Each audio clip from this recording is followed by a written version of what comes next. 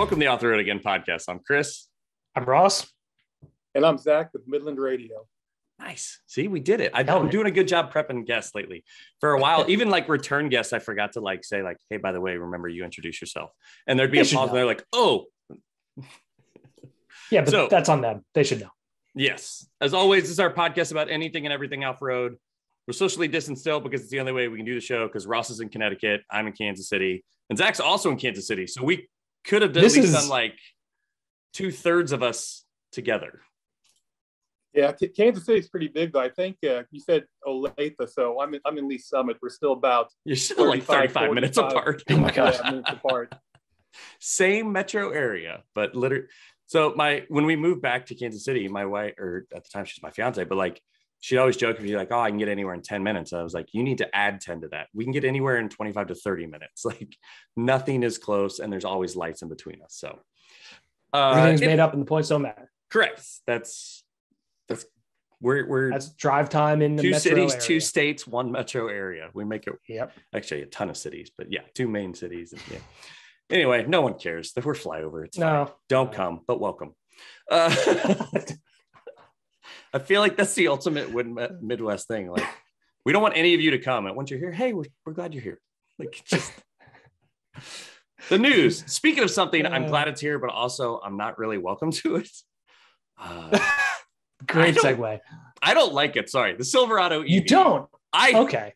I think it looks like an abomination of a render. Like, it has to be a concept. Please don't let that be the actual looking truck, because it's awful. Interesting. Okay, so let's back up. So Chevy this past week revealed the Silverado EV, which massive missed opportunity based on the sail panels and the fact that there is an absence in their lineup. They could have called it the Avalanche, or as some people are referring to it, the Evalanche or the Avalanche with a capital E on the end, or in the middle. Denote, yeah, or in the middle. Well, Avalanche, I don't know. Just to denote the electric portion, but it's Chevy's equivalent of the Hummer EV and what we'll know as the GMC Sierra EV. And Chris doesn't like it. And why doesn't Chris like it? What about it? We joked about it with Robbie that like looks of vehicle are subjective to the individual user. Like 100%. I doing a crappy job of my producing jobs because I have not put up a picture of it yet. You're focusing on talking about how much you hate this thing. Yeah, well, I was like,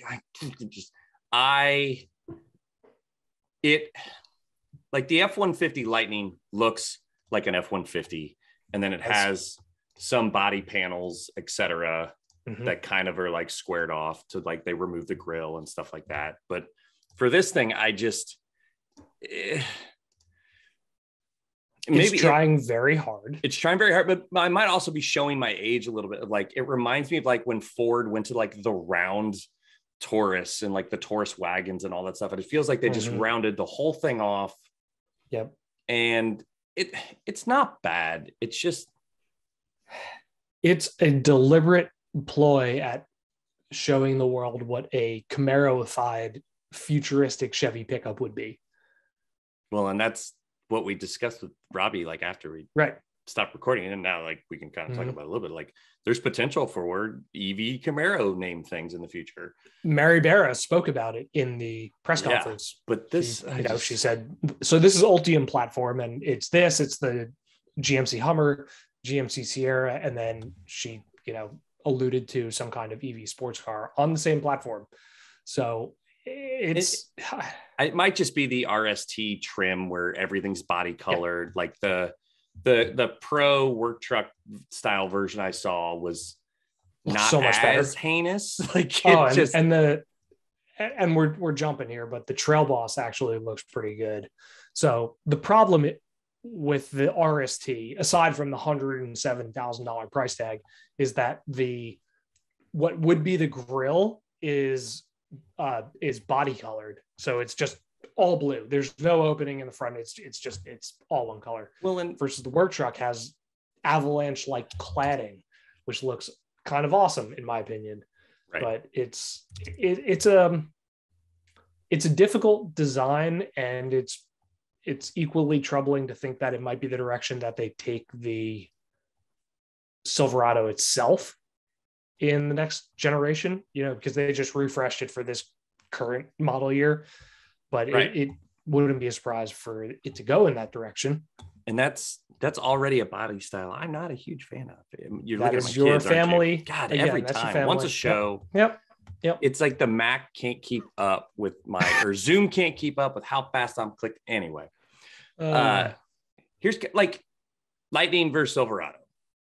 Sure. Maybe Silverado's more of a concept than opposed to an actual what the production truck's going to look like. Yeah, that silence means that no one really knows. Yeah, the thing is, I mean, theoretically, this is what the Chevy will look like because it is Ultium platform. Right. So all the hard points are there. But it really is a matter of, do you want a pickup that happens to be electric, or do you want an electric vehicle that's a pickup? That's the design difference between the two. So, like the science teacher in me now is starting to take over. Like the Silverado is more aerodynamic. Like it makes more sense. It is. What did they say? It's. Oh no, I'm thinking of that new Mercedes concept that got a 0.17. Did you see that? Exactly. Yeah. The thing that no one that they kept quoting the range on for a thing that doesn't actually move. Yes, I remember the Mercedes. It was like that Volkswagen. What was it? That Volkswagen thing from like 10 years ago? Was that an EQ1? What was that? No, not E. It can't be EV1. It's not. You know what I'm thinking of though? That awkward looking 2-door with like a 3-cylinder that has like a 0.15. The tires were like drag. 145, I think. Like they're like, it reminded me of like the stuff I built in high school for like Electrify America type stuff. Not XL1. XL1. Yeah. What was the electric? I built an electric wannabe race car in high school with some other people in a thing. But anyway, so that's the questions and concerns about the Chevy design. Well, the design, but like range is 400 miles. Awesome. For the big battery. Yep. Yes. Like 350 kilowatt charging is available. The recouping 100 miles in 10 minutes, that's a big deal. That's a big deal. Now, I will say like that's a big deal here because like if I can get 100 miles in 10 minutes, that's almost the equivalent of a fuel stop. And that's also the average person isn't the average commute like in the 30s. So something like you that. Stop once every few days the same way you do with the gas. Depends on where Zach and I are driving to work from. Like here to downtown's like 25 miles. Like that's still a 50 round trip. Like that's not awful, but yeah. So, I mean, the numbers are good. They have, some nonsense PR thing called wide open watts mode for wow, clever. 664 horsepower, 780 foot-pounds torque, 0 to 60 in 4.5, which is not slow considering if this thing weighs anywhere near what the Hummer weighs, it's probably 7,000 pounds plus. That's like what sports sedans used to be consistently. Yeah. And these things are going to weigh how much? I mean, 664, 780 and 0 to 60 and 4.5 is like S65 AMG numbers. Yes. Like it's fast. Like it's fast. Yeah. And the work truck is supposedly 510 and 615, which is also not nothing. So the boring version is 500 horsepower. The boring version is 510, but again, power to weight, no bueno. So we'll see. And then, they crammed as much tech nonsense into it as they can. 17-inch center screen, 14-inch color heads-up display, which is actually kind of awesome because heads-up display is something that should be mandatory for safety across the board. Is that so? When you're quoting 14 inches, there is that like up what's projected up through the windshield?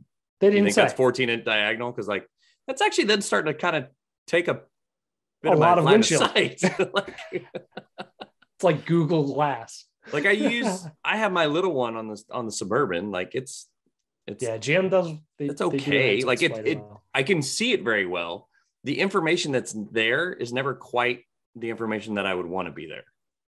Some of them are configurable. I think on the C8 when I had it, it was configurable. You could definitely configure it between just like digital and like the analog 1980s like C4 TAC. Yeah, but like I know mine will go between the phone, the audio, it'll do the truck's navigation system, but I don't do that. I just plug in and use Android Auto. It will not receive anything from Android Auto. that would be the one that I'd be like, can you guys just like one more line of communication? I'm sure that's in the pipeline. I mean, keep in mind that this is going to be a 2024 model year truck. Okay. So we're still a little ways out, but which is light years ahead from my 2017 right now. Oh yeah. Yeah. I mean, what's the trope about the rate at which tech, moves? But and then the last few things I want to talk about here, towing. So 10,000 pounds towing capacity, 1,300 pound payload, which really isn't that much considering the towing capacity. And then the work truck tows less. It only tows 8,000 and has a 1,200 pound payload capacity, which is less than like the Honda Ridgeline. And supposedly there's a max trailering package with a 20,000 pound tow capacity, which means you'll probably get about 12 miles of range. And the only other really exciting things are all-wheel steering, which, means somebody will do like a tune on it and it'll be able to do crab walk and pirouettes and everything. And the midgate is back. The Avalanche's best party trick was that instead of like a traditional pickup with the cab and the bed being separated and there was a gap between them, they were just one piece because it was actually a Suburban, and you could fold the middle between the bed and the tail and the cab down, and it extended to make the 5 foot 10 inch or 5.5 foot bed into what was basically like an 8 foot space. Right. And they brought it back for the Silverado EV, which is why everybody's joking about calling it the Avalanche. But it's such a great thing because, whether it's a canoe or whether it's a kayak or whether it's, 2x4s or like other stuff for the house or a quad and the front tires need to nudge a little bit further forward so you can close the tailgate. It's a great feature that extends the length and keeps it from the load from hanging out over the back of the truck. And it's really an underappreciated thing in the pickup truck world. Not that the Avalanche is the model of what a pickup truck should be, but it really, denotes the difference between clever engineering and just kind of a standby.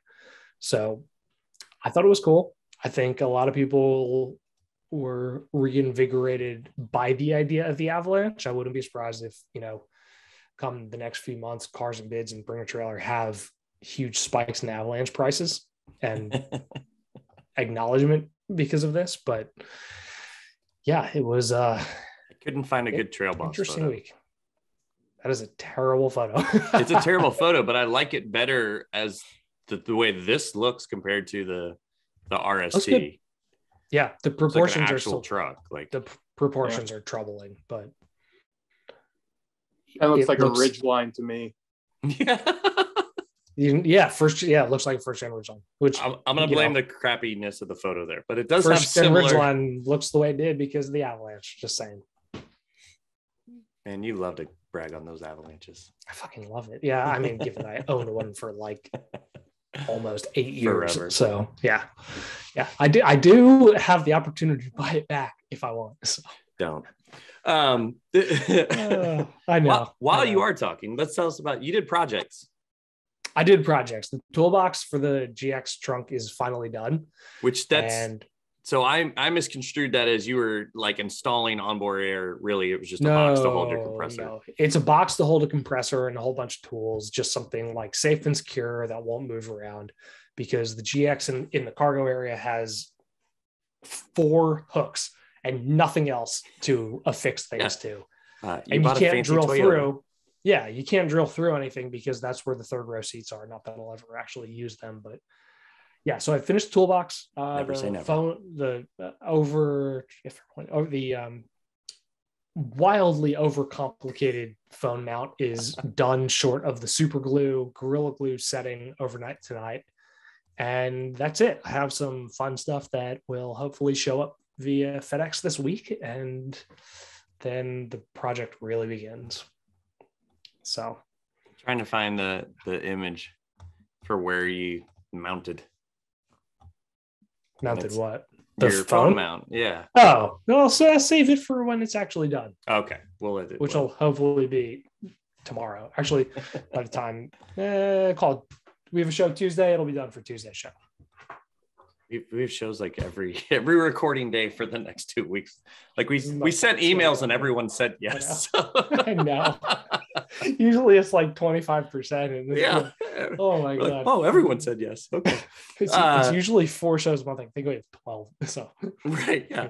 So I have no updates other than nothing. It snowed and was awful, and the Suburban was great still. Like it weighs a lot. The Vredesteins don't slip. I mean, like, yes, if you mash the throttle everywhere, yes, it slips, but like it's a winter rated all-terrain.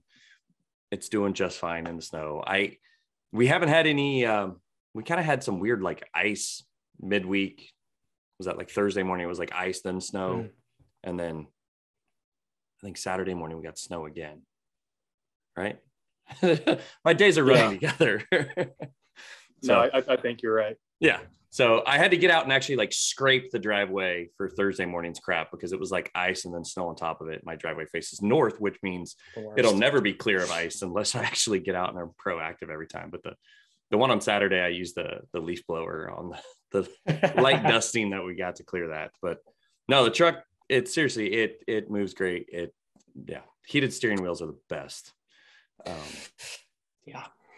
I think that's all I've got. I had to put bird feeders in it today, which I now like on the cargo space. There's this tray that like lifts up and there's room underneath the tray to like store stuff.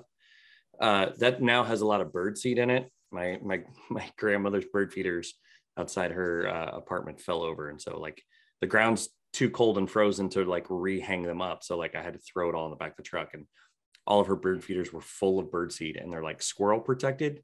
So it makes it impossible for the lids to come off. I'm like, I don't even know how we filled these things. You should take that out of your truck before squirrels try to find their way into your truck because they will. It's in the garage right now, so it'll be okay. And I did vacuum it all out today. So it's like, gave me some. Mice and shit will find their way in. You need to take that out immediately. Yeah. Seriously. Just parenting tip 101. There's always something that a small rodent is going to want in my vehicle. Like the joke Instagram reel I sent you the other day where the guy like turned over the car seat and like 3 things fell out and then all of the stuff fell out. And part of you was like, is this real? And I'm like, yeah, it's kind of real. Like it's like the cartoon thing when you open the closet and like a ball falls out and then like a doll falls out and then the cascade of everything collapses on you. Yeah. Turning over child safety seats after they've been installed for a long time is always a heinous experience. You never know what's coming. You're like, there's that. Like, anyway. Oh man. Anyways, so Zach, where do you want to start? Well, to tell you the truth, I'm kind of interested to hear a little bit about your guys' build. So, it's not often when I come on one of these podcasts, I hear about EVs, and it's also pretty rare that I hear about people with Chevy builds. So you mentioned you had a Suburban. Typically I run into a lot of Jeep and Toyota fanatics for the off-roading. So I'm really curious to hear about both of your builds, just a little bit about that first, and I can jump in. Well, we are your, collective traditional Toyota fanatics. Chris just happens to be in a Jeep. Yeah, it's Chevy at the moment. It's the 4-kid issue. Yeah. So we still have a Sequoia. We had a 94 Land Cruiser that we just outgrew it. Like the kids got big and there's no latch system in it. And to be honest, the 94 is old enough. There's no airbags in it even. So we moved from that. No traction, nothing. Yeah, no traction control, nothing, which just means it was actually great in the snow because you could 4-wheel drift everywhere. We moved from that to the 08 Sequoia and realized fairly quickly after one Little League season that like even the back of the Sequoia wasn't big enough. Like we were still having to lower the third row. One of my kids is a catcher. And so when he goes to a game, he literally looks like he's going to the airport with his carry-on bag, like just like a hockey bag. Yeah, like a hockey bag, but it's catcher's I caught into high school. I know. Yeah. So we had to go out and find a Suburban. So now we're stuck with 2 giant wide SUVs, and the Suburban is slowly. I brought a Premier, and so like the front's dropped, like for gas mileage and everything. So I'd like to. I've talked to some people about getting the nose a little lifted, but it's in the works. It's got all terrains. I've got Max Tracks. I have a very old Cobra radio that's like a throwback from my Jeep days when I had an 04 Wrangler forever ago. And I think that was the first radio I bought for a vehicle, and it still works. Like it's still around, but like think everybody's owned a Cobra at some point. We're gonna get to the topic here in a little bit of like I'm kind of behind the times with my CB. Yep. And the yours is way better than mine. So you talk. My build, well, it's not a build yet. It's you have partners. I have a tire. I have partners. Yeah. So I've been through 3 4Runners and decided to buy something a little newer. And because prices right now are just stupid in the 4Runner world, I bought a GX 460. 4 years old CPO, so it's like less expensive than 4Runners by a substantial margin. And I have Toyo had supplied AT3s. Warren sent me a VR Evo. Motegi sending trail lights, and Iron Man is helping me out on the suspension and bumper. So it's definitely the biggest build that I've done, and it's happening quick. Like I think as of next week, it's really, really happening. Like things are being chopped up and removed next week. So yeah, it's an interesting truck, and I'm really eager to make it not look like it's just being parked at the supermarket. So I also need to get shit going because I'm staring at the clock. I got like 2 months as of yesterday that I have to be in Moab. So you'll be at that first event there in Moab, sounds like. It's not really an event. It's so I ride for ATV Rider and UTV Driver, and we're doing a like work trip out there. So I'm going to drive out there and run some trails with that on a couple off days when we're not on the quads. So yeah, crazy. Fantastic. Well, great. Yeah. Well, I'm glad to be on with you guys and talk to you a bit. So you mentioned CB radio, and we still do CB radio. That's kind of what Midland cut its teeth on when we first were developed as an organization in the late 1950s. We were selling CB radio, and we were selling a lot of them. And CB was huge back then. Everybody was using them. Over the years, though, starting in the 2000s, there's been a strong shift towards GMRS frequencies, which is what the products that I manage, which GMRS mobiles, or the micromobile vehicle installed ones, and then walkie-talkies are the other product. Most walkie-talkies you'll buy from a store will be GMRS or FRS frequencies, which are overlapping with GMRS. So, the exciting thing we've had, with the micromobile, it's been a very high growth product line for us. We've introduced it to the overlanding and off-roading communities. It's been received extremely well. It's also been received pretty well in agriculture, but for off-roading, it just fits the use case perfectly. The advantages it has over CB would be it's a much voice clarity. You're talking AM versus FM, so like CB, it kind of sounds like people are mumbling a lot. With GMRS, you don't get that. You hear everything clearly. The other big advantage is, CB can only be 4 watts, whereas micromobile or GMRS frequencies can be up to 50 watts. Currently, we offer up to 40 watts. But the exciting thing, and the reason I think Aaron had me on today, is to talk about our release that's coming up on, I guess it'll be the day before this airs, we'll be launching the MXT500, which is our 50-watt micromobile. Very cool radio. There's a couple of reviews out on it already on YouTube you can find. Not a Rubicon production has done one. He puts out some really good content, really funny YouTuber if you don't follow him yet. But he does the off-roading, and he also does a lot of radio stuff very recently. But very cool radio. You get the full 50 watts of power. It's IP66, which will make it great for the ATV and UTVs as well, right? The side-by-side. Yeah, definitely. It's got an intercom port, which we did just for the ATV, UTV community, because we know you guys like to splice and be able to talk with the passengers in the vehicle. So, true. It comes with. I've always wanted to be in a vehicle where I need to wear an intercom. Like where it's rally car, off-road stuff. I've never been in one. That's my goal. It would be, I think it would be cool. I've never used one myself, but we added the feature just because we had enough, people in razors and whatnot that reach out and say, hey, you really need to put this intercom port in. So we listened, we did it. So I think it'll be good for the type of work you're doing. And I'd like to get you one ahead of your, your trip out there. Sure, definitely. You need to give me your address a little bit later after, and I'll send you one that you can check out and review and take with you there. Sounds like a plan. But in addition to those features, we also we have a few other features we added. We made this both narrow and wideband. And so previously it was just narrow band, and narrow band communicates narrow band very effectively. But narrow to wideband, there's a slight softening of the voice. So if you're on the same band with each other, it's just a little bit clear now, and you can choose. So if the people you're talking to are on narrow, you can talk with them on narrow. If they're on wide, you can use wide. It's programmable. We've got empty storage channels for what we call the GMRS nerds. So a lot of people, they want to hook this up to the computer. They want to program it.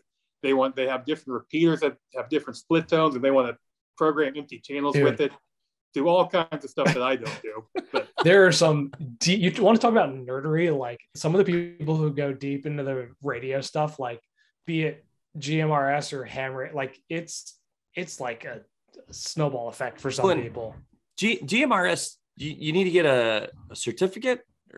You need a license. You have to have a license. So you don't have to know anything. You just have to pay the government, I guess. Okay. $70 for the privilege of using public airwaves. Okay. It's a 5-year sounds about right application. And it's I think you get 5 years out of your license, and it's $70. Okay. And you can apply for a family. Well, it's 10 years now, and I think they're going to actually reduce it to 35. They haven't done that officially, I think, but they were saying they were going to. And I think the reason why is they maybe don't get as many people paying for the license as our actual GMRS users. So I think they're trying to incentivize people to just sign up and actually, That was when I got my drone certificate. That was one of those things. Is like now the government knows where I am. They already knew, but still, like they know. Yeah, they do. They know. No, I actually you don't want to get me started on the government and all the stuff they know that I don't want them to know. Exactly. Well, I had a scare. They know you said it'll be a whole different podcast. Well, yeah, right. A slippery fun scare right after I got my drone certificate. Ross, you can stop me if I've already told this on the show, but like I had someone come to the house with the Department of Homeland Security business card, and I was like, well, that's bullshit. Like, and I actually like researched the guys. Like, no, that was actually a Homeland Security agent. So like, I eventually called him back, thinking it was drone related, like, because I live near an airport. Maybe that was like, I was like, this should be the FAA, shouldn't be Homeland Security, but whatever. No, I had bought a switch for the Land Cruiser to turn on and off the fog lights. And the way it was packaged and where it came from is also similar to packaging for people buying plastic switches to take their semi-automatic locks and make them fully automatic locks. And I was like, no, I bought an LED like on-off switch for my truck. And he was like, cool. And that was it. I was like, so lie? Like, yep.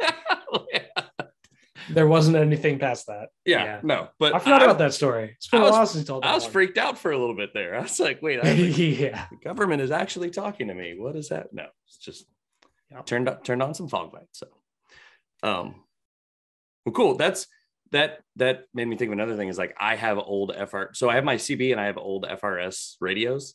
So when I go hang out with my off-road buddies that all have their GMRSs, I just have to make sure that my channel is the right frequency for them, or the other way around. Mm-hmm. And then I can talk to them. Yeah. And you guys, I'm sure being off-road, there's no repeaters nearby. So you can just use like a channel 1 through 8, something like that is what you usually end up using. Yeah. It's something super low. Normally they're like, they've got longer 6, 7, numbers and digits us. And I'm like 2. Like, yeah. And as long as you guys are relatively nearby, the FRS should work even in the vehicle. it does kind of stunt your range being in the vehicle. Sort of acts like a Faraday cage, Okay. It keeps you from getting a full transmission out, which is why we make the mobiles where they have the antenna, outside the vehicle. But Yeah. If you're all within like a quarter mile, half mile, it should work. We're normally pretty close. Yeah. You guys, what groups do you usually go out, and how many people? Our groups are normally around 5 or 6. Like I've been on a couple where it was massive. It was like 25 rigs, and I was like, I'm probably going to hold off. It's on parking those. lot. Nope. It was, and it really was like more of a social gathering where we'd all stop in a parking lot, everybody could talk, and then we'd just drive to the next parking lot through back roads. So it's very, very Midwest, not actual like off-road travel. So, but yeah, Ross, you up in Maine, I've been in groups of like 6 spread out over 3.5 miles on the quads. Okay. Well, side by sides, except for me on a quad. So and it's pretty crazy because you'll come to a stop and everybody will be talking. And you're like silent. I can't see anybody. I can't hear anybody, but they're perfectly clear over the radio. Yeah, no, with groups that big, you definitely need some sort of wattage there. You can't get away with just a handheld.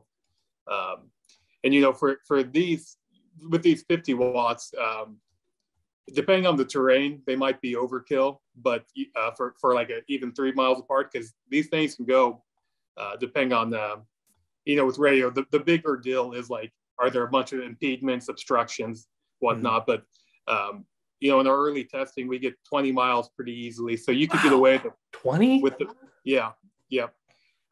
So and again, we've got relatively low impediment being here in Missouri. We can see pretty far. That picture's a GX. Just saying. Yeah. Well, the marketer in me sees the missed opportunity of you and I doing this show through the radio tonight, because we're about line of sight, probably about 20 miles. Like, we actually probably could reach, because I don't think either of us are in a valley. No, I'm kind of up on a hill even. Yeah, you could probably reach me. That's gonna help for sure. Yeah, we might have to figure that one out. That's funny. So this is the antenna you were talking about, right? That's the antenna? So this isn't the antenna that comes included with it. Okay. This is an antenna that you can add on extra. That's our Ghost antenna. It's a 3 dB. It's my favorite antenna just because it's so sleek, small, like discreet. And you still get fantastic range out of it. That's awesome. So yeah, it's better in my opinion than those like Fire Stick style, like the whip ones that are. That's 100% what was on my TJ. I was in my garage working on some stuff for the truck an hour ago. I have 2 different length Fire Sticks, and one's like a flexible one and one's like a rigid one. I was like, God, these are abominations. They take up like half my garage wall. I've never seen that before. That's so cool. I had no clue that was a thing. On this description here, it has NOAA weather radio built into it too. Oh yeah. So that's something we're kind of famous for. So apart from our CBs and walkie-talkies, we're very well known for weather radio, and we sell a ton of them. We give a ton away, to emergency managers all over. Like after the Kentucky disaster, we go there and we make some donations. We give away radios and try to help underserved people get their hands on it, because that's a big deal, especially in rural areas where some of these homes aren't very robust. They need early information, and they need redundant systems to get the weather safety alerts. Because I remember I was around, I lived in Pittsburgh, Kansas, when the Joplin tornado happened. And, everybody thought that they were going to get the alert on their phone. And I was there after the event. I was a bartender at Chili's at the time, and we brought some food from Chili's and water to give out to a church that was helping people. And they mentioned that they didn't get the alert until 2 hours after because of cell phone latency. So these weather radios, they're not my subject of expertise. Right. But it's very important to have these redundant systems if you live in the Midwest or a place that's subject to extreme weather. Flip side of things, what do storm chasers use for radio? I'm not too sure. I don't ever ride with the storm chasers, but I assume they listen to, standard AM. They probably do have like NOAA weather that they follow as well. I'm sure they have a few different sources that they follow. We actually have an on-staff meteorologist, Bruce Jones.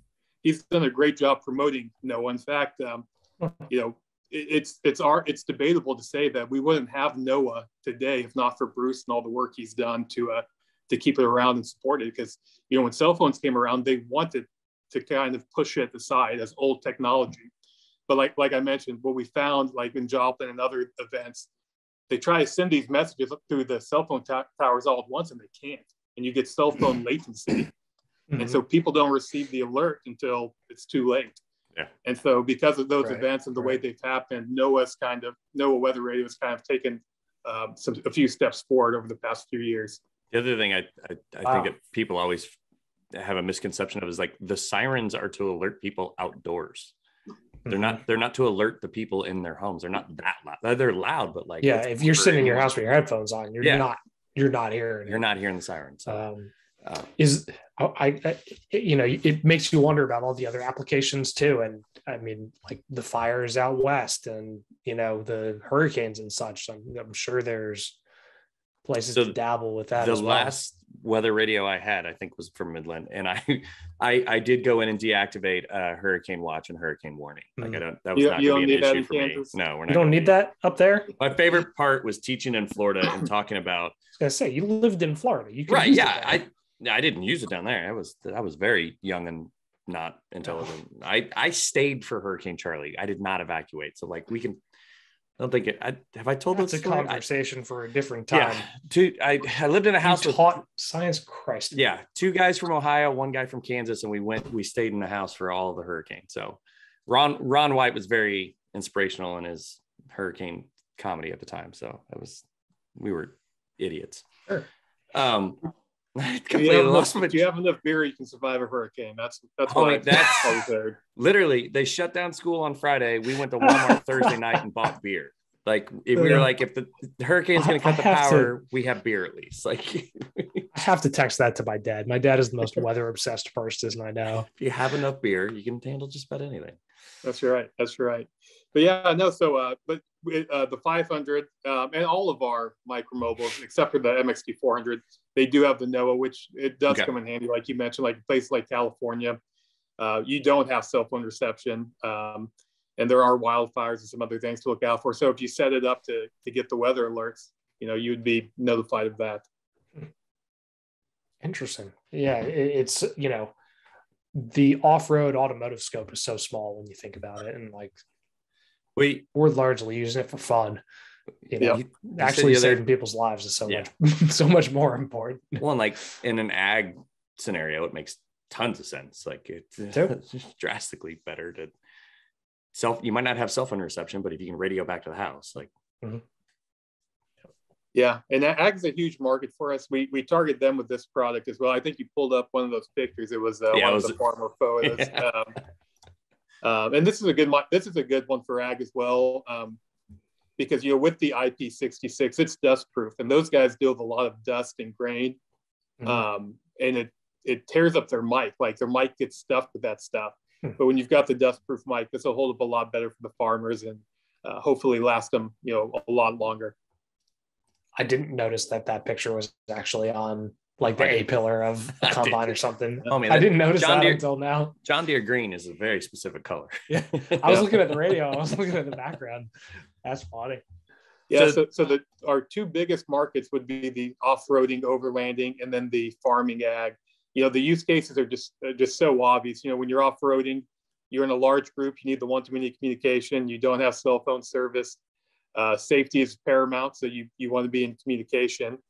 And with agriculture, you've got people in different vehicles. You've got limited cell service, if any, and you've got to communicate to stay on track and coordinate doing the right thing. So, the use cases are really obvious there. Power sports is another one, UTV, ATV. We've even seen a lot of RV, like not just people RV caravanning, but RV camping as well. So they'll keep the micromobile in the RV, and they'll send people out with walkie-talkies, camping, collect wood, whatever, and they can stay in touch. So, oh man, I'm sure that's exploded over the since January of 20. big new market. Yeah, we've been attending a lot of RV events. We see people installing in the RV, so we're all for it. And yeah, the RV market is nuts right now. I don't think you can get an RV. I think the inventory's in the local places is like less than 20%. It's crazy. And it's 20% over what it should cost. Oh, yeah. I just got invited to the Kansas City RV show. I was like, what? I guess you need to go. If you're going to push it out, like, I guess. Yeah. And the drinking rule is you do a shot for every time there's an airbrushed mural. Ross, I have to drive home. Just radio to your well, no, your kids can't. How expensive that Uber is from downtown. Is the radio show downtown? Is it a Sprint Center or somewhere? I think it's Bartle. It's RVs. Oh, okay. What is this box that I'm looking at on the screen here? So for the audio listener, small black box mounted in the passenger footwell area. It looks. So this is pretty cool. This is one of our micro mobiles as well. This is our MXT500, and the interesting thing about this is the radio itself doesn't have any controls on it. The mic has it all. So if you probably scroll through, you'll find one of the so there's a 275 mic. It's not a great angle, but all of the controls, power on, what have you, volume, channel, whatever you want to do, it's all on the mic. So you can hide the unit away, save dash space, and just have a mic hanging there. And we will have the 50-watt version of this coming out this summer as well. So is there something to look out for? Any like pro con of having the controls in the mic versus the controls like in the body of the radio? Or what, Chris, what does it say? It's about space. Like is it just space? If you don't have the room for the actual radio box close enough where you can then adjust channel and stuff like that in your dash, you can actually slide that down underneath, and then all the mic has all the knobs and dials. Man, but you don't you don't lose any capability by putting everything in the mic itself, do you? No, all the features are the same there. So nothing lost as far as features. The one difference between the 50-watt versions of these will be you can program the one that doesn't have the integrated mic. So the 500 that we're launching, it is programmable, but the 575 will not be. Okay. Gotcha. Very interesting. So where else should we go? I know you guys are doing like cell boosters and just everything. I think I put cell boosters down there as a question. Oh, you put cell? Yeah, that was a question mark. I thought we doing cell boosters? Can we talk? Jumping ahead of things. No, we're not doing cell boosters right now. I mean, that's something we'd be interested in. The problem is a lot of people think that we're a much larger company than we are. We're a pretty small team. I think our marketing team something like 12 people. And so we've got pretty great reach. We've only got 3 product managers, so we kind of stick right to our central focus of radio right now, and haven't really gone too far outside that. But we may in the future, venture outside of our main niche. So that brings that brings us to the Jeep. Oh yes, yeah. So that is one of our 3 Jeeps. Okay. So that is our. We take that Jeep on tour, and it never sees a moment of off-roading. It's got beautiful 35-inch tires. A good lift on it. A lot of features that would be great for off-roading. It's a 2021 JL Rubicon. So it's a fantastic vehicle and will hold up, very well. But no, that's just for tour. We take it out. We've got radios installed in the back so people can test them and use them. The Jeeps that go off-roading, we don't own. They're actually my mother-in-law and father-in-law. They're Jeeps. They're our sponsored Jeep Jamboree drivers. So we attend a lot of Jeep Jamboree events every year. And they were going, ahead of when we were the official communication sponsor. and then we wanted to have some representation there, and they just kind of worked out. We got their vehicle wrapped, not really wrapped. It's the mech magnets. I'm not sure if you guys are familiar with those. I think they're specific to Jeep. I've used magnets in autocross, but I don't know about mag magnets. Yeah, so mech magnets are. I think she only does them with Jeep, but pretty cool concept. Pretty cool company, and the lady who runs it. They slap the magnets on. They've got our logos, everything. It looks like a wrap, and it protects the Jeep from brush on the trail. Huh. So interesting. Dude, I'm waiting for Chris. I'm waiting Googling for Chris to pull a picture hard. up here. I got nothing. No. Hey guys, give me one moment. I gotta put my charger in real quick, and I'll be right back. Okay. No, you're good. No problem. I wanted to say, is one the Gladiator? I found a Gladiator. I don't think it's a Gladiator because it doesn't look like it has anything attached to it on the outside. If it's not wrapped or not stickered or magneted, then it's a white, like it's theirs. It's a white Gladiator. Oh, and a dog. And a dog. Whose dog was that? It wasn't mine. That was Zach's dog? I think so. All right. We're instituting a new rule. If a podcast guest has a dog that wants to be on the show, it can be on the show. Heard off screen but not seen on screen, it needs to be brought on screen. Zach, I don't know if you heard that, but now your dog is legally bound to show its face. Yeah, Brody. I'm sure he'd love to. Hey, Brody, come here. Come here, Brody. Come here, Brody. Oh, I love this rule. This is great. Oh, Brody's awesome. He's a good boy. He's just a little loud and can be silly sometimes. For the audio listener, get out of here. Zach For has the a audio dog. listener, we now have a dog on the show. All right. I was prepared with my computer, but not with my phone. So now I am good to go. You're completely set. Cool. Is Brody a mutt? He is a mutt. My wife got his DNA done because, of course she did. As one does. Yeah. And yeah, he's got like Jack Russell Terrier, American Strat. Okay. What is it? My wife could tell you. I couldn't tell you. He's got a little of the terrier head. Yeah, I can see that. I don't see any of the Jack Russell. It looks like a big dog. Not a Jack Russell size dog. But you see the Jack Russell when when someone comes into the house, super excited, eager to greet you, just like high energy dog. Yeah. Mm-hmm. But he's got an off button, so good. It's not too bad. That's funny. I love it. This is now. So I found a white Gladiator. That's not the Midland because it doesn't look wrapped. I think that's a vehicle that we had wrapped a few years back.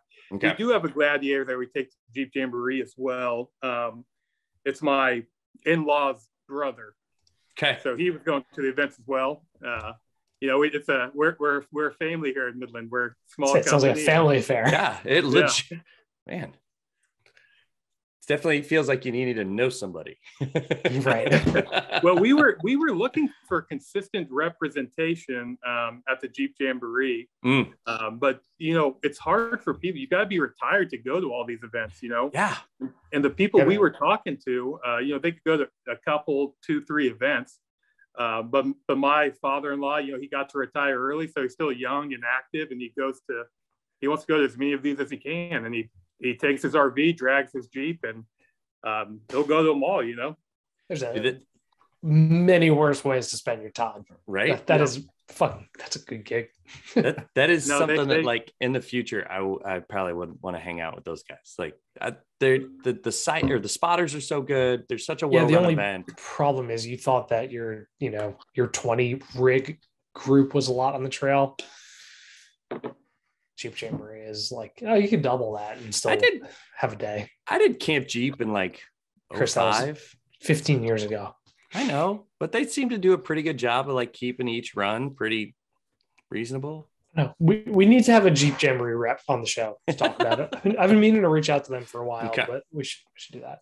If you need a contact, let me know. We work pretty closely with them. So yeah, you shoot me an email. We would love that. I will send them an email after that. Nobody realizes when you start a podcast, you just like increase 5 million times the amount of emails you send and or receive. Oh yeah, quite a lot. So Zach, what's in your personal garage? Do you have any interesting off-roaders? Oh, in my garage, I don't have anything off-roading. I used to have a Prius, which is just the opposite of off-roading, but it's an EV, which is important here, kind of an EV. Well, the best off-roader is the one you care about the least. I knew you were going to say that. I will always remind every guest, they're like, it's not an off-roader. Like, how much do you care about it? Toyota Prius stage rally is a thing. Is it? So but it should be. I don't do much of the overlanding or off-roading right now. I would like to in the future. I've got to drive, at the Jeep Jamboree events a couple of times, and it's a thrill. Like going through some of these obstacles, gets some blood pumping. You just like when you get through, you just feel so great. But I do motorcycles, so I've got a couple of motorcycles in my garage.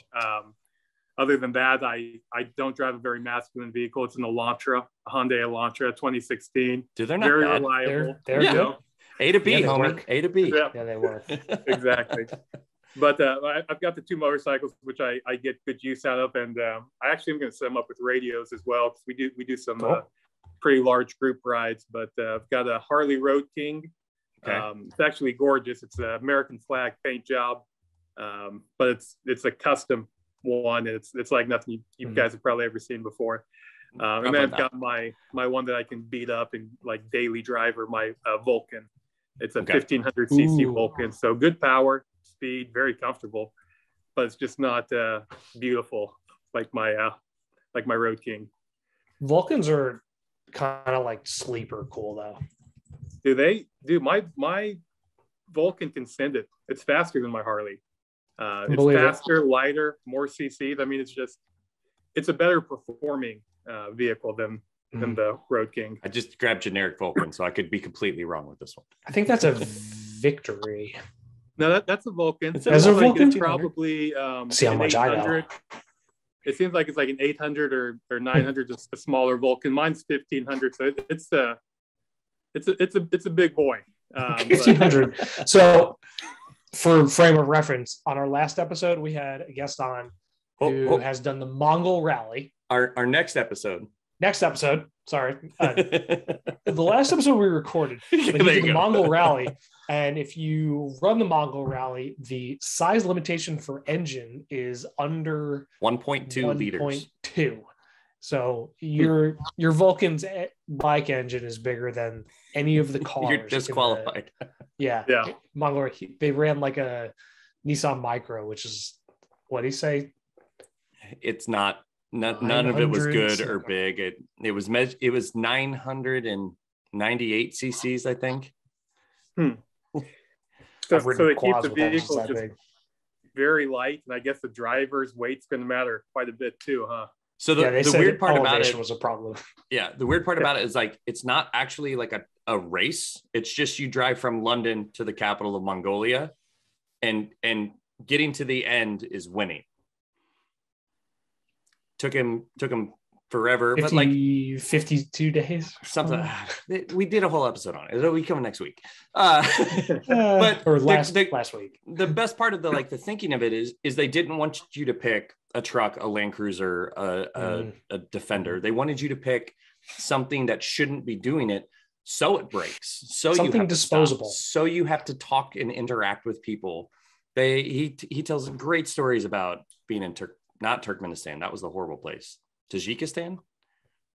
He went through all of the stands, I think. So yeah, sounds like it. Yeah, it just Rossi. He remind me to send you a link to the place that they went to. Like he just left off the fact that there's a hole in the earth that is always on fire somewhere. That's Kazakhstan. Yes, I think because there's a lot going on there actually right now. Yeah, right now politically. Yeah, and they brought up that flaming hole in the ground. Yeah, whatever it is. So yeah, so Russian mining company just decided to quit, and basically they tried to knock it all over. And when they knocked it all over, they actually ended up lighting the natural gas escaping the ground on fire. Good God! And it's been consistently burning since they decided to quit. And it's a crater that just has flames in it always. And so as you approach it, you're like, oh, people were jokingly referring to it as the gates of hell. Like, no, as you're approaching it looks like it's just a giant hole that lets you go into the center of the earth. It's terrifying. Awful. Did you see the video of the ski lift in North Carolina? The ski lift stopped and a pipe burst under it and it was just blasting people. I'll have to send you gues that video later. That sounds awful. It's the antithesis of the gates of hell in Kazakhstan. But yeah. So was it shooting water at them? Yeah, it was. I think it was like a water main that somehow just exploded. And it's a ski place, so it's under freezing anyway. So now you're wet. Yep. I'll send you a video. And you're on a lift with nothing open from the wind. Not a bubble lift. Open lift. Oh, that sounds miserable. But, yeah. That would be awful. Talk about tangents. Yeah. See, Zach, you were joking. There aren't a lot of Chevys on y'all's page. No. If you guys want to take some pictures of the ones we send you, you can be the first. I was definitely. Yeah, I didn't realize that's what your build was, but that's pretty cool. I actually like Ford. Got a Ford. Yeah, we get some of the Ford 150, 250, 350s. They're aluminum, so we got to do most of our mountings magnetic. Oh.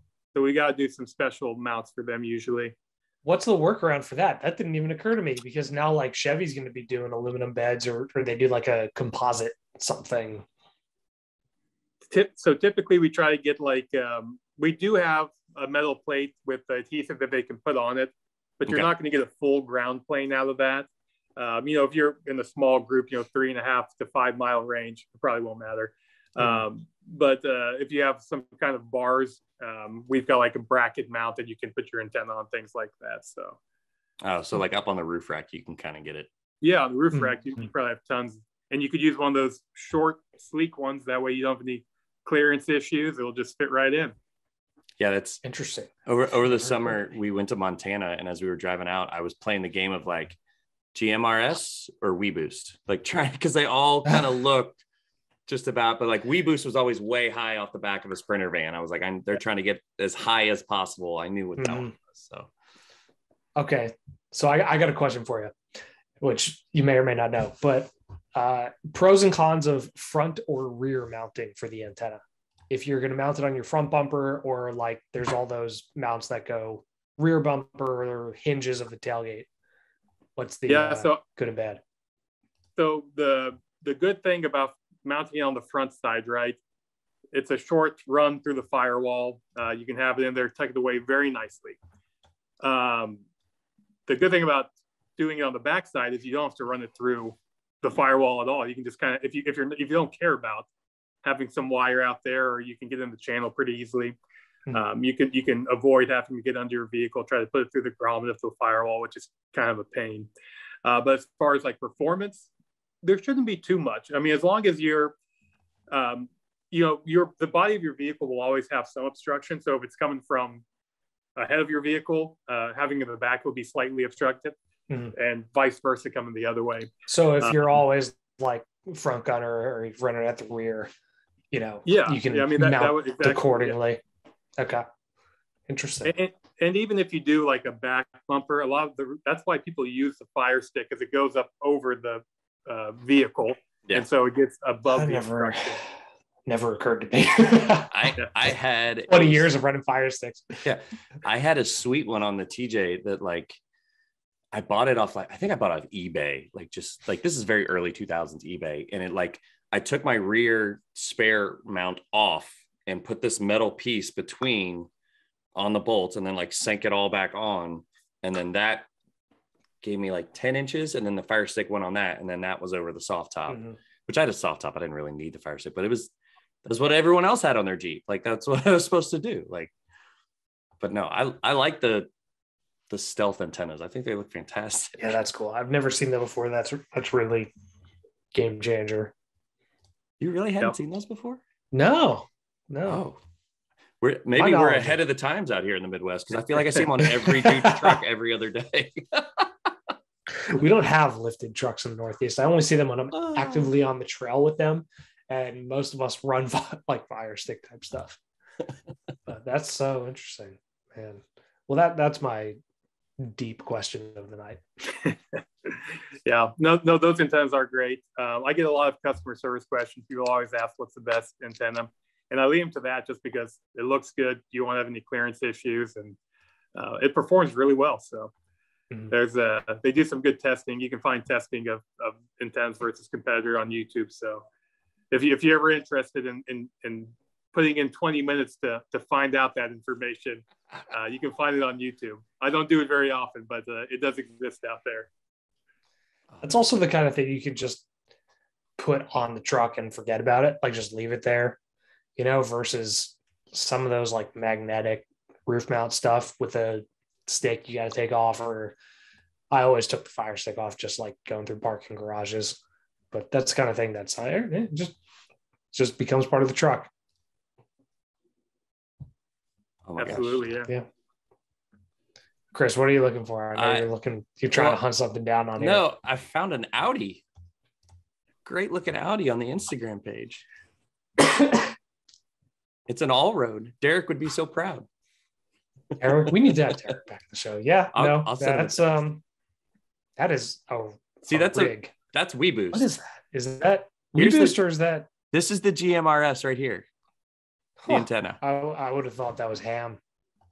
And I'm assuming that's WeBoost off the back, which is the cell phone extender. So, you'd be surprised with vehicles, with these radios. We actually have a Corvette club, and they go around to the Corvette shows, and these are beautiful vehicles, and they install the radios in it and like drill everything in. Like, and I would never drill into a Corvette or do anything like that, or even risk any damage. But they they set them up, and I don't know if we have any of those on the. I'm sure we have them somewhere on the Instagram. I'm scrolling so fast right now. But, okay, but yeah, you'd be surprised.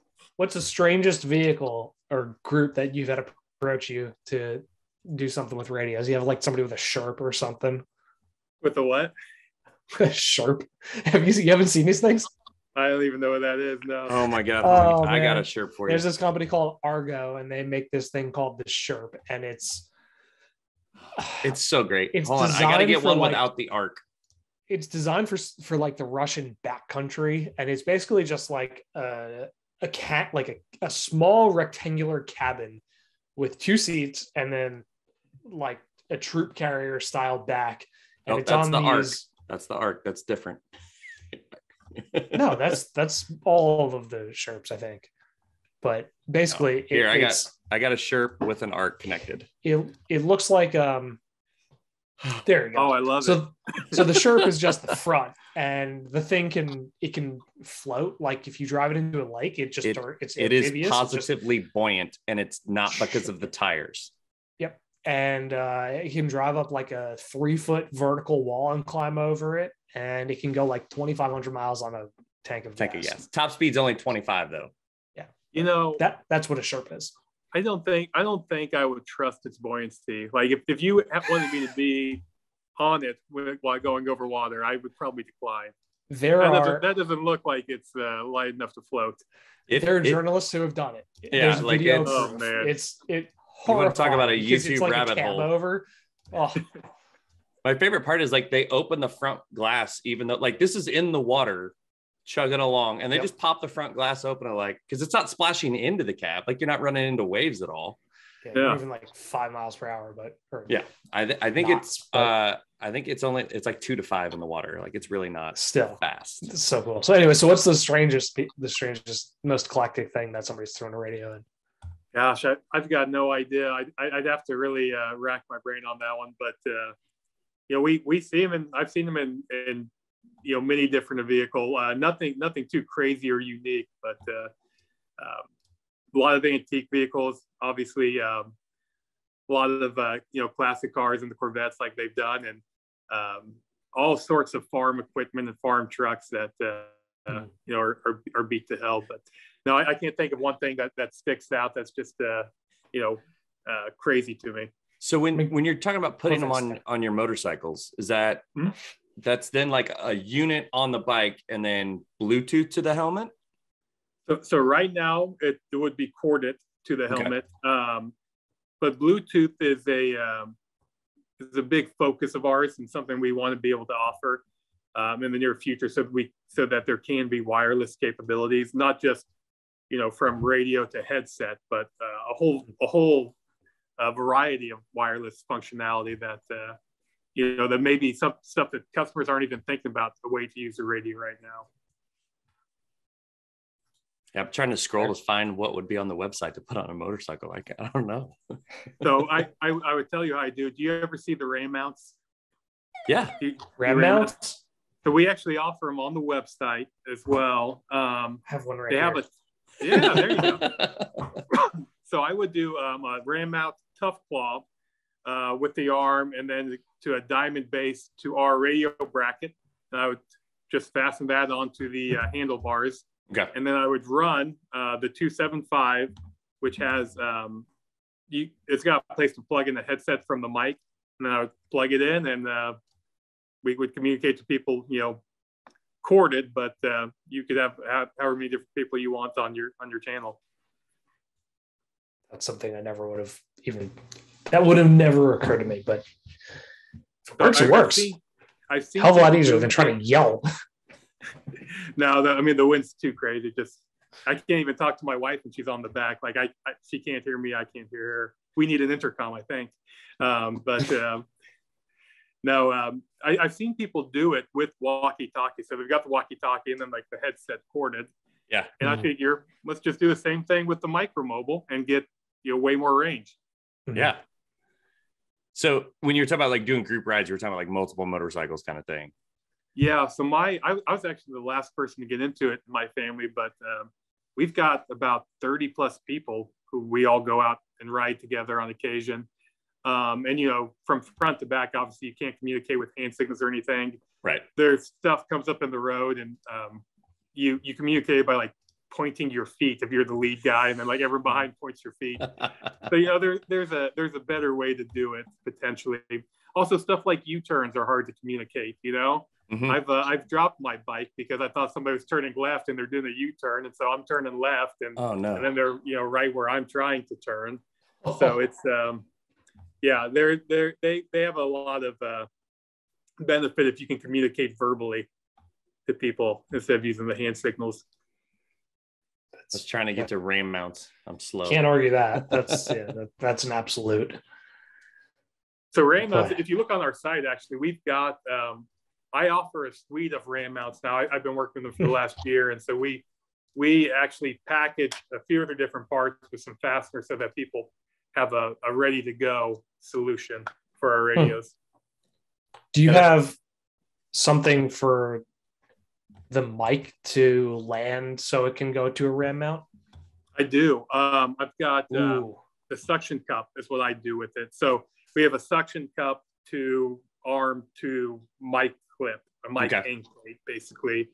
And you just attach it to your windshield, and it hangs right there. So that is something we're gonna have to have a conversation about, because that would work perfectly for my application. And I know this is not exactly what you were describing, but like, do you find, so when I go to the mountains, my suction cups always fall off headed up the mountains, because I'm assuming the temperature's dropping so much pressure throughout the day, pressure's lessened, and it's literally just west of Denver every single time. At some point before Eisenhower on 70, my RAM mount suction cup falls off. That's why I don't use suction cups. I haven't taken them to the mountains yet. But that makes sense. Like once you refasten it with the new pressure, does it hold? Yeah, like once we're backing out, like it's normally like the end of my drive up when it falls off, and it's just like, all right, well, the phone can sit in the cup holder because I'm almost done anyway. I know where I'm getting off. And then the next day when I finally, like, we've got the kids and then wherever we're staying, and I can unload, and then I'll put it back up. Yeah. So, but yeah, I haven't experienced that myself, but that makes sense. I mean, I think from changing pressures, like I guess the air within the suction cup that's trapped, could reduce or expand and pop it off. But I assume if you put it back on in that same pressure, it would be fine until you again go to a different altitude. Drop back down and altitude. You can't actually get it off because it's done the reverse. Yes, exactly. Like as you've gone down your windshield. What are you doing with your RAM out? Nothing. I'm replacing the windshield. What are you doing? Yeah. Just what we do. The windshield out with the RAM mount. By the way, the one I just had up there with the two suction cups and multiple arms, like that's the most robust RAM mount I've ever seen. That's intense. Seriously. They've got some neat products. They make a lot of stuff.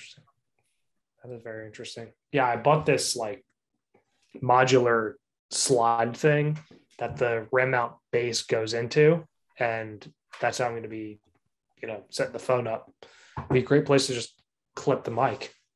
Just put like a ball on with the like modular slot. Do you fasten that into your dash? How do you attach Yes, it is drilled through a mesh speaker mount, super glued and bolted. So we weren't going to talk about how not complicated going it was, but that? Yeah. I can't wait to share pictures for that. Oh God, it's so it's a 10-step solution for a 1-step problem. But yeah, very interesting. So sweet. Yeah. I don't have any other questions about radios. Well, I appreciate you guys having me on. Excited for the MXT500 launch. It should be available by the time your viewers get to listen to this. So cool. For the most part, it will only be available at midlandusa.com. Okay. There's a limited supply, and so we're not, distributing these out to, various vendors. Our website would be the best way to get a hold of them. So any questions, they can come to our customer service team. There's some good review videos by people like Not a Rubicon. So check it out. Easy to use product, 50 watts of power. Excited to get this thing to market, and excited to be able to talk to you guys a little bit about it and the other topics as well. It was a good conversation. Hour and a half went by honestly pretty quickly. That's how it happens here. That's the goal on the pod. Like when we send emails, people are like, I don't know if I want to talk to you guys for that long. We're like, as long as it goes quick, we'll be okay. Yeah. So because it's like we learn and we can share experiences. So it's a good two-way conversation. But so the YouTube video you mentioned was not a Rubicon, right? Yeah, Not a Rubicon Productions put out a pretty good review of it. I think he was the first one to get a full, I wouldn't call it an unboxing, but an unboxing and review of it. And I only won't call it an unboxing because he hates that term. Right. Yeah, there it is. You found it. I'm gonna pause it before it actually plays, so that way we don't ding when we put our YouTube video. That way we don't get busted. Yep, that's right. Not a Rubicon Productions. Yep. No, but he does a lot of radio and a lot of off-roading content. So he's actually grown quite a bit. When I first discovered him, he only had like 40,000 subscribers, and then like 4 months later, he's up to I think around 80,000. So he's wow. He's grown very quickly. He makes some entertaining commentary. He's got a good sense of humor. Cool. So when you talk about 50 watts, does that pull more on the car's power system too then? Yeah, I mean, it's power draw, I believe. Gosh, I don't have the specs right in front of me, but yeah, it does draw more from the battery. I'm not too terribly concerned. It was just more, when I had the Land Cruiser, I had to think about that all the time. Cause like plugging in like the phone charger into a 24-year-old cigarette lighter was maybe hit or miss sometimes. So your truck has Wi-Fi, it'll be fine. Yeah. Well, now my truck does. That one didn't. So these are actually hardwired. They've got too much power to go through the cigarette charger. Or 15 watts you can put in the cigarette charger. In fact, they come with that adapter, but the big ones you got to put them right on the battery or through the fuse box. For the fuse box, yeah, definitely. Yeah, fuse box is. I like having a fuse involved. That's usually my recommendation. Yeah, especially if you want to avoid draining your battery accidentally and all sorts of other issues that come with that. Like a 20 amp fuse, or is it just 10 or 15? I couldn't tell you off the top of my head what kind of fuse it would have to run through. I bet an instruction manual will tell you, Ross. Yeah, I've got the manual, but imagine that. It's not all me. Politely telling Ross to read the effing manual. Yeah. Well, I should know. There's just a lot of details here. I can't recall that one. No, that's more than product sales before. Remember that. Will this fit this truck? I don't know. What's the catalog say, bud? Right. All right. Sweet. Zach, thank you for joining us. Zach, I'm assuming social media wise, it's just at Midland USA everywhere, right? Everywhere. Instagram, Facebook, Twitter, at Midland USA. Yeah, you guys did a good job of snagging that quick, so it's all consistent everywhere. For real. Yeah. because I'm about to read through a list of stuff that's hilarious that it's not consistent everywhere. So they're different outlets. It's not the same. No, in a second, you're gonna eat your words. So you can rate, review this show on iTunes, Google Podcasts. Podcast Addict is like our second biggest listening group. I didn't know that. Thank Cool. you. Yeah. You can like and subscribe on YouTube if you want. You can see all the pictures that we talked about. We try to describe them with our words. You can follow Hooniverse, the Hooniverse on Twitter, the real Hooniverse on Instagram. That's where it's not the same. That's where some kid's sitting on the Hooniverse on Instagram, and he's not. He wanted like crazy money, and Jeff was like, "That's not happening." Yeah. You can read our writing on Hooniverse, UTV driver, ATV rider, and everyday driver. Ross is no, not like the one from Friends, and I'm at Overlanding Dad, and that's our show. Thank you so much, Zach. Yeah, Zach. Thank you. Thank you, Ross. Thank you, Chris. It was fun. Yes, another one. He said it was fun. Right.